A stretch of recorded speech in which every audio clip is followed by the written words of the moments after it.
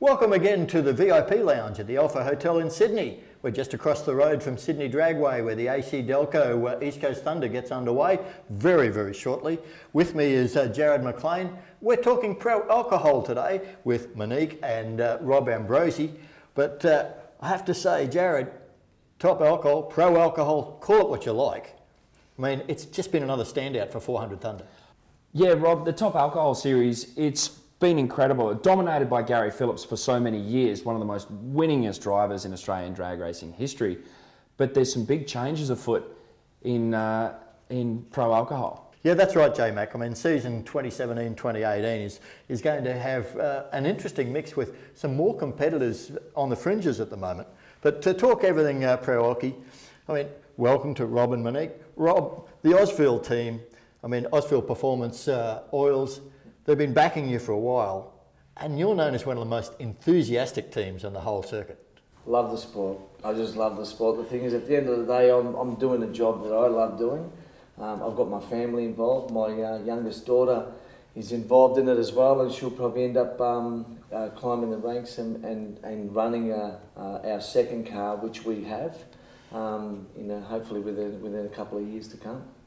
Well, you mentioned there it is a family sport. Yeah. Monique, I mean, I imagine you've grown up with methanol sort of floating around the fumes of the house. Yes, I have. Since a young age, I've been in love with the sport as well as my sister. Become more hands-on at the age of about 13 when I could start undoing the valve covers and take the spark plugs out. But yeah, I've moved forward now, which is really exciting. And you're very active with the social media side of promoting the team and the sport and the sponsors. That's pretty important today, isn't it? Yeah, it is 100%. We use Facebook as well as a major way to create a bigger fan base. I do all our promotional work and digital media, posters, shirts, any way that we can promote our sponsors and interact with our fans in a better way. And of course, you're not just there at the keyboard. If we have a look at your hands, you are hands-on. There's no long nails with polish on those. What's your job on race day with the engine? Well, we all work as a team, but I focus on the bottom end. I work with one of my crew members, Steph, so we do that together. But delegation has become one of the major things that I've moved forward to. So as we work as a team, as I said, assistant crew chief, I make sure everything's being done in the car, finalised and double checked many times over, so we're not getting to the start line and wondering what we've done wrong. Rob, racing as a family, I mean, what's this involved when you go on the road? Oh, going on the road is a holiday for me. Every time we get ready to go to a race meeting, which we try to be ready early because I hate being ready late, we look forward to the truck trip. The truck trip ends up being myself, my daughter, and one of our crew guys, Sean, when he comes on.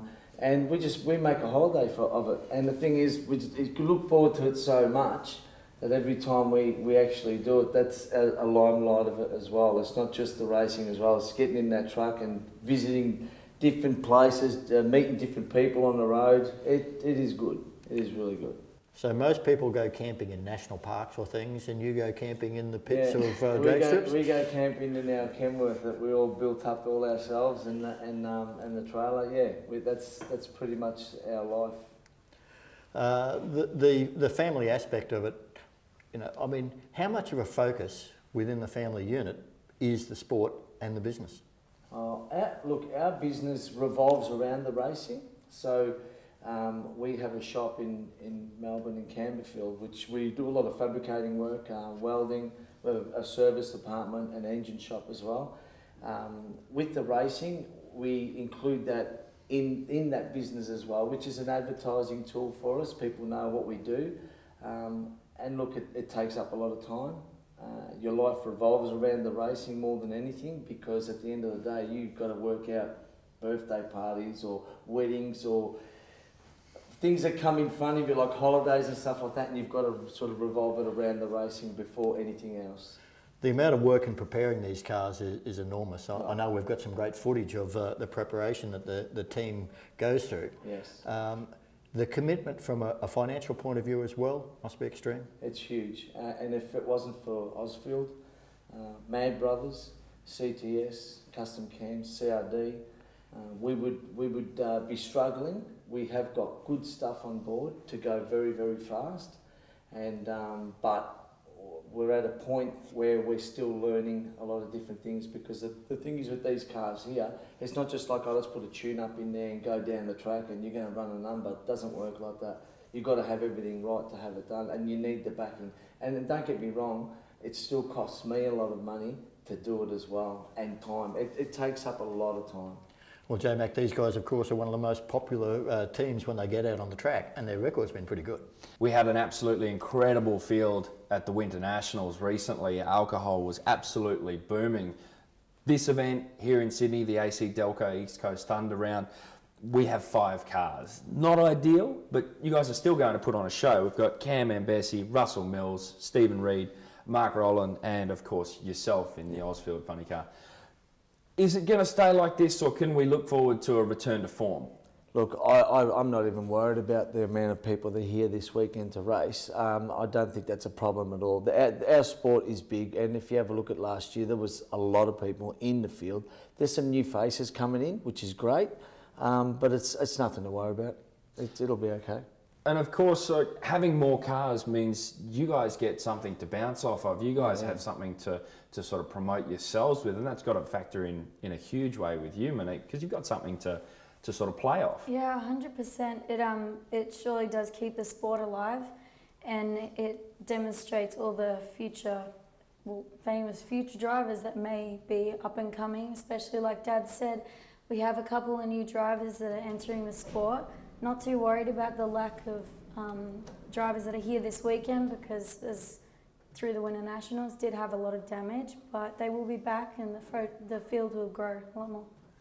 Now, Rob, engines in alcohol. Yeah, I mean this is quite significant in that the Pro Slammers have the races voted and the organisation agreed. They're letting in the new engines, 4.9 centres.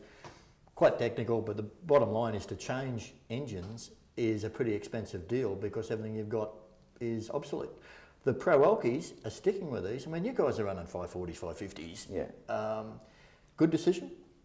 Look, it's a very touchy subject, that is. Noonans have done a fantastic job in developing this engine.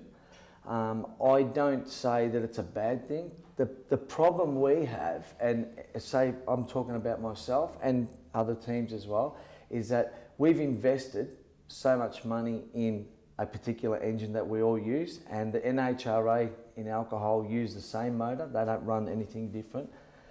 We've invested so much money in that, and to actually go to a newer engine, what we have, we virtually just can't use. That's it. You can't use none of those parts on that new motor.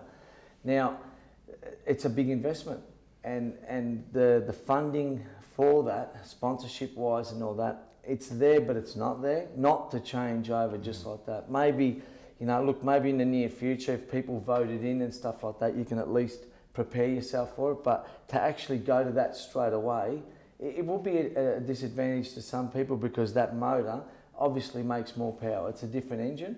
I would like it to stick to the NHRA type rules, where they keep that particular motor, this blower, this overdrive, and go on from there. Looking at the Pro Slammer category as a whole, Yeah. could there be an upside? Could the fact that these Pro Slammer guys have got engines that are now virtually obsolete for them, Yeah.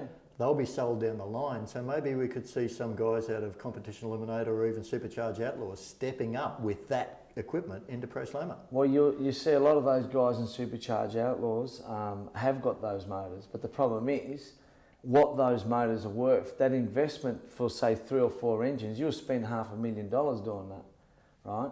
The problem is you're virtually going to give more. There'll be that many motors for sale, they'll be worth nothing.